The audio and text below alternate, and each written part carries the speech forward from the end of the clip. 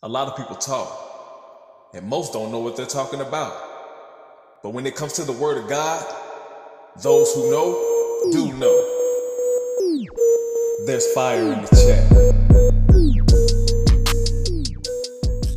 What's like, my brothers and sisters? It's none other than your brother XL Wilber, your Mid-Atlantic Bandit and your World War Champion at the same darn time with something I like to call fire in the chat. That's where we take the biblical principles, break them down brick by brick, and give you the heat rocks from the rock, God Almighty. In Psalms 8:4, we're going through today, it says, "Who is mankind that you are mindful of them, and human beings that you care for them?" Now this is the psalm that's talking to God, asking him these questions like, why is man so special?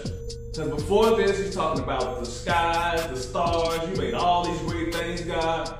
Why do you care about someone like me? Why is man in such a privileged position, so to speak?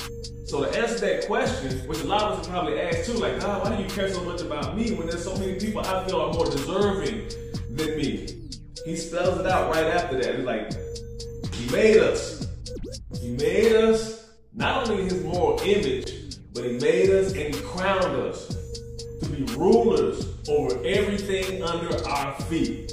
So when you realize that this is God's promise and this is the purpose that God made us for, it helps you understand why God is so mindful of us and cares for us. Because God is focused on his purpose for us.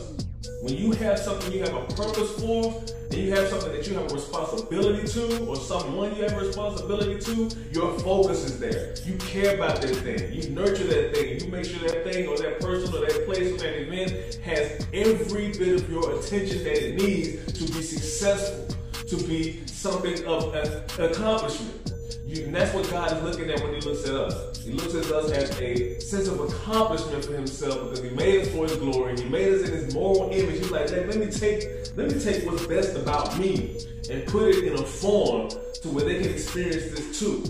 Now, of course, all us ain't gonna get it off the bat, but that's why we have things like this, fire in the chat, digging in the word, figuring out what it is God's trying to tell us, and listening to it attentively in our daily lives. Take that fire, flame up, blessings and honor.